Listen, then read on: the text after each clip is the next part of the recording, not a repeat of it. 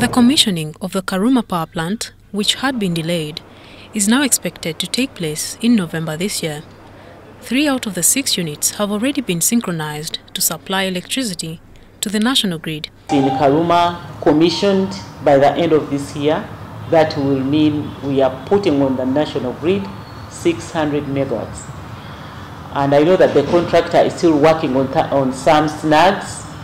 They are still under the defect liability period, so we don't want to take on a plant which has defects. Otherwise, it will be difficult for UEGCL to get money to repair defects that would have been repaired by the contractor.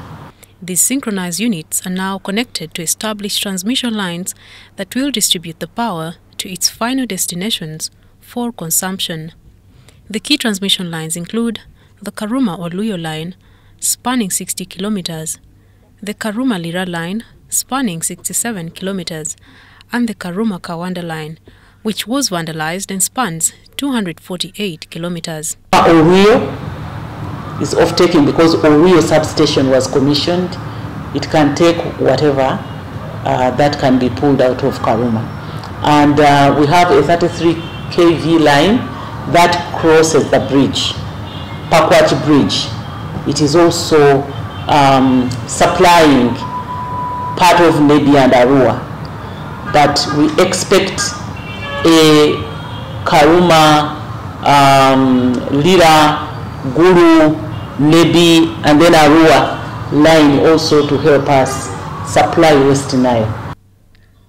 The ministry aims to achieve full operationalization of the Karuma hydropower plant by completing the construction of substations. We have to prepare off-takers at the end. Like we are trying to construct many substations in Western Nile where this power will be pulled, evacuated to, so that it can be distributed and then connected to the last mile consumer. So we are working with Uganda Electricity Distribution and Transmission Company to make sure that they are ready to uptake the power that will be coming from Karuma.